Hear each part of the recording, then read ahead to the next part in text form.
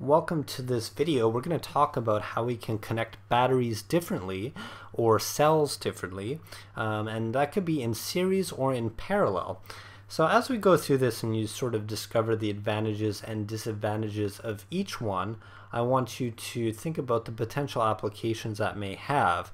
Now, batteries are used obviously in our phones and our laptops, so we can think about how can we extend the battery life so that we don't have to recharge as often.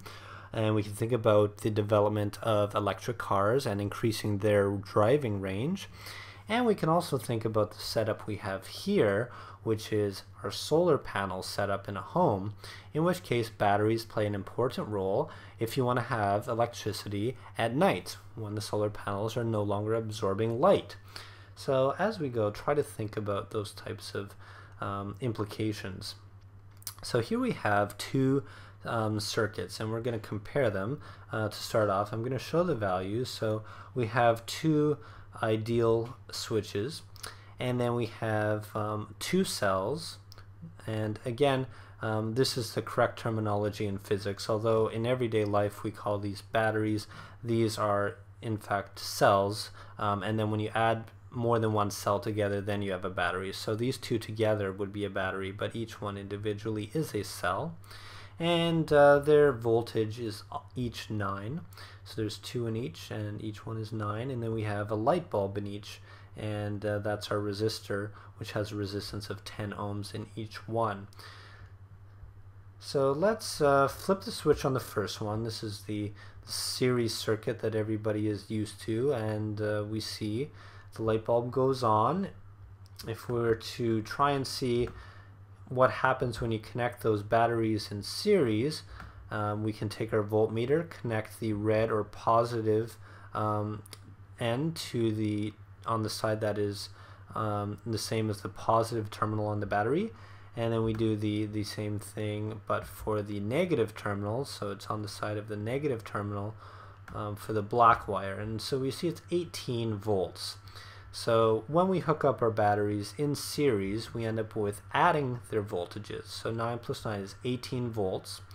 And if you remember Ohm's law, which is voltage divided by resistance to give you your current, 18 volts divided by 10 should give us a current of 1.8. So let's see if that's holding true. Yes, it is. So Ohm's law is working well there. Now let's connect those cells differently. We're going to connect these cells in parallel. So let's actually make a little prediction for yourself. What do you think will happen when I flip this switch? What do you think will be the lightness or the brightness of the light? Will it be brighter, the same brightness, or dimmer than what we have up here? If you want to pause and think about the reasons why you think that, go for it, because I'm going to flip it, and there we go. Oh, look at that. It is dimmer. So two cells connected in parallel actually end up giving us a different voltage for the circuit because our resistance is the same, and we know current is only due to voltage and resistance. So since the resistance stayed the same, something different happened with the voltage. So if we take our ammeter over, we can sort of try and think, well, what happened? Okay, we have 0.9 amps, in other words, half of the current of the other one. So that sort of makes me think, well, if I'm using Ohm's law and I'm dividing by 10 and I need to get 0.9, well, it's probably 9. So I'm predicting that the voltage around our resistor here, or the voltage drop, we sometimes call it, will be 9. So let's see if I'm correct. And I'm correct. So the voltage when we connect cells in parallel is actually just the voltage of each cell.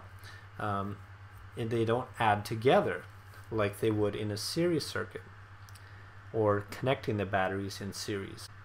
So that has some potential implications. So if these two cells up in this circuit and this circuit are equivalent, this circuit at the top is going to run out of energy faster because it's using, or it has higher current, so more energy is being used. So this light will go out before this light. So one potential application is if we connect some of these batteries or some of these cells in parallel, we can extend battery life. So if you were to actually look inside the batteries or the development of batteries, you'd actually see that we try and make smaller cells fit inside the battery, and we try to connect them in parallel and in combination within series. So sometimes we don't have to pick and choose. We can actually hook up some batteries in series and in parallel at the same time, but that's a little bit beyond the scope of this video. So that's the main sort of advantage of doing this, is that your battery life lasts longer. And the other one is that when you add these other these other cells, I keep making that, you know, it looks like a battery, so I say battery. It's a cell in physics. But when we do this in parallel, it doesn't force this light bulb to be brighter. And so, you know, there's always a limit to what our resistors can accept in terms of voltage. They're built for a certain voltage.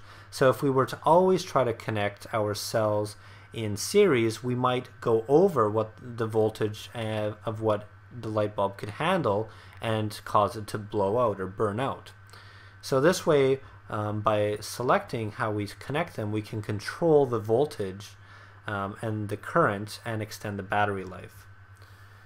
So potential applications: making our electric cars go further, and making our solar, or allowing our solar setups to give us electricity at night when the solar panels aren't directly supplying it.